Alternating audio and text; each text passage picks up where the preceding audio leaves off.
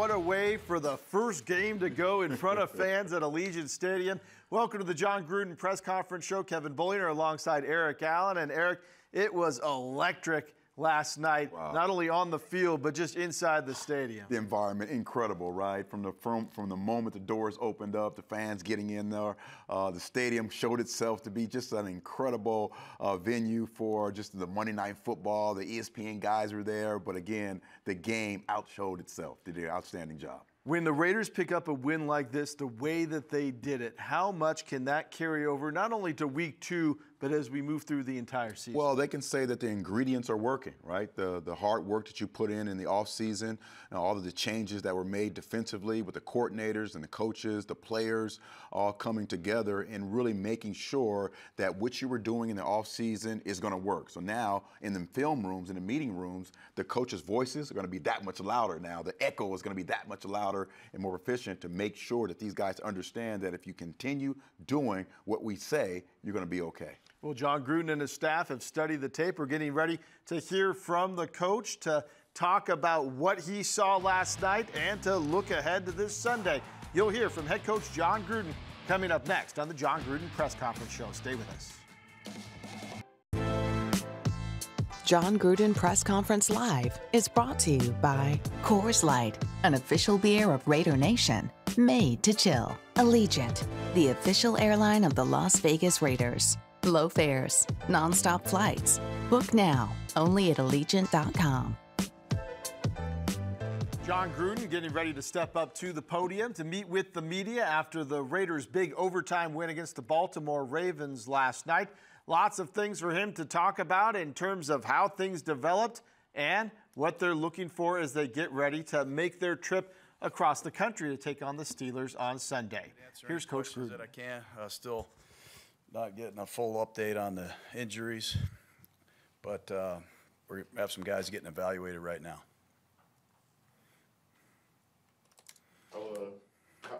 Last night, as you reflect on it and think about it, how does it feel and what do you remember from it? Well, I've been watching the Steelers all day. It seems like a long time ago already. It was a great win for us, a great way to start the season. Proud of our team, our coaches, and at the same time, got a lot of respect for what we have to get done on a short week. We're still trying to get some determination who's going to be available for us this week, so our preparation right now is a little bit cloudy. Is there any concern that some of it could be long-term injuries? Yeah, there is some concern. We've got some guys getting examined. Gerald McCoy, Denzel Good, Marcus Mariota, to name a few. We'll have to see the official evaluation here shortly. Jon, obviously the offensive line, there were a lot of changes and there were some injuries that you were dealing with yesterday. And it's a tough front. They do a lot of different things. How do you feel the offensive line played, and specifically Andre James and Alex Leatherwood? Yeah, we were pleased. You know, we have watched the Ravens all throughout the summer and for the last few weeks, and they have their way with a lot of teams. And they're a great defensive team, but we're happy with the initial game of our players. I thought Jermaine Illuminor came off the bench, did an unbelievable job for us, given the fact that he just got here. But I thought for the first time out, we did some good things against some challenging looks and good players. How much of a test are the Steelers going to be for them? It seemed like a big part of their win was the pressure. Yeah, they're going to be a challenge. They obviously have added Schobert and Melvin Ingram, a couple really good veteran players to go with T.J. Watt, Cam Hayward. They're well coached. Keith Butler does a great job. And they too are unorthodox. They present a lot of different looks. And we have our work cut out for us on a short week. How important was it that Brian Edwards and Henry Ruggs got into things? It was late in the game, but they both stepped up with big plays for their confidence and for the whole scheme of things. How important was that? Yeah, it was important. We've got to get Zay Jones and Willie Snead more involved as well. Not doing a good enough job of that, but it was important. And I thought both those kids made big plays in the second half in particular. Jon, is there anybody after watching the film that maybe from field level you didn't notice had a really good game?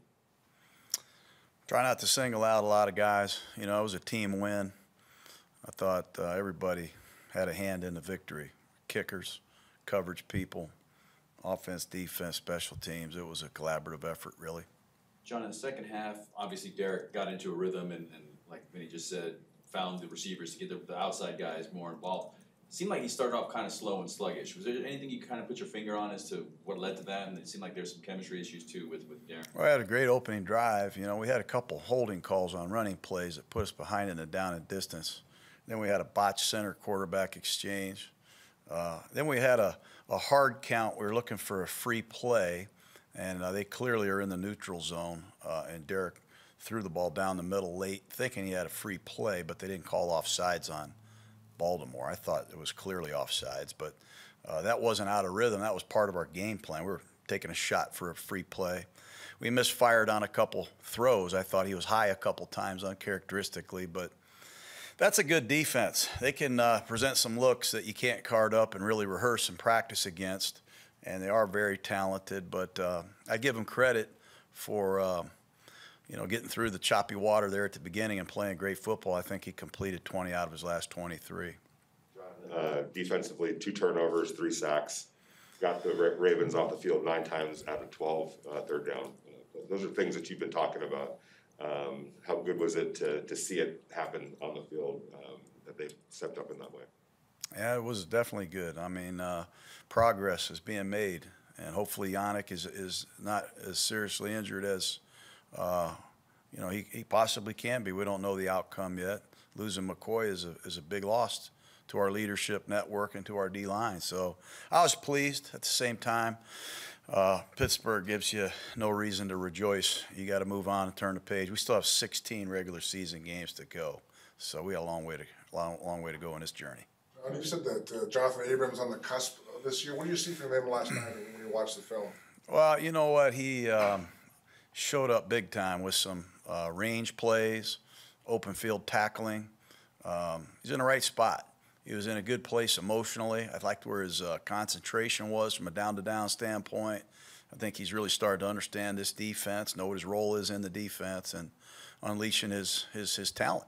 So I thought a lot of things came together for him last night against a very difficult and unorthodox style of offense. You know, you're not going to see a lot of teams that play offense like that in this league.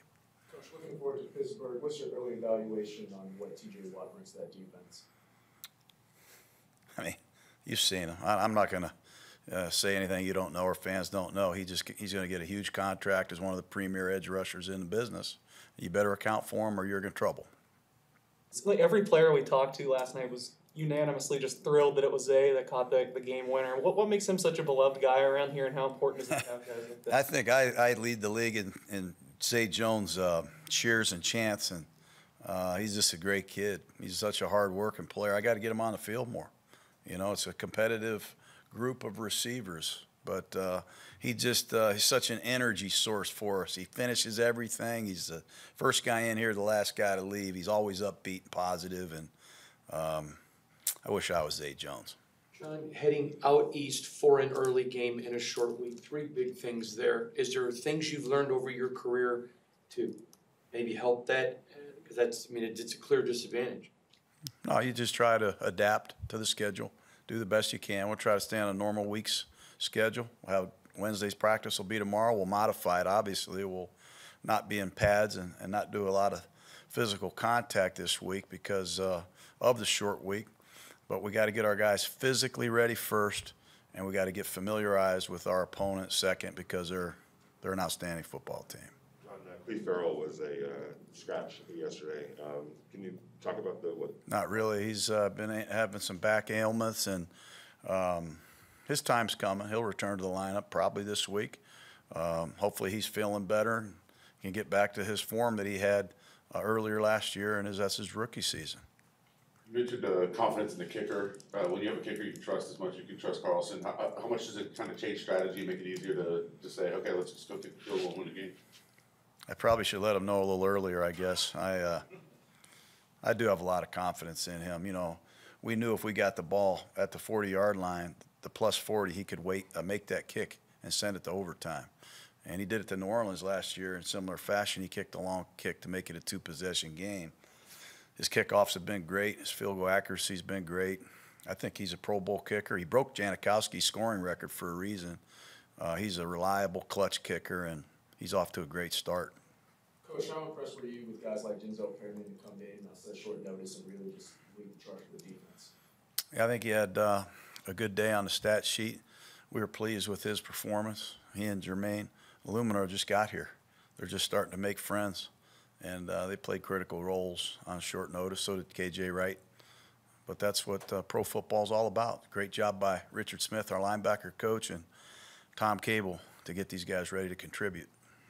You mentioned Marcus was injured. I assume that was on the one play that he was in the game. And was there more planned for him? Yeah, no, yeah. We have, we lost a big part of our offense. Hopefully it's not going to linger on. He missed the whole preseason with a quad strain. He strained it again last night. And the severity of that injury kept him out of the game. That's too bad. It was a 31-yard gain to really give us an element we haven't really had around here. Any more guys? All right. Have a good day.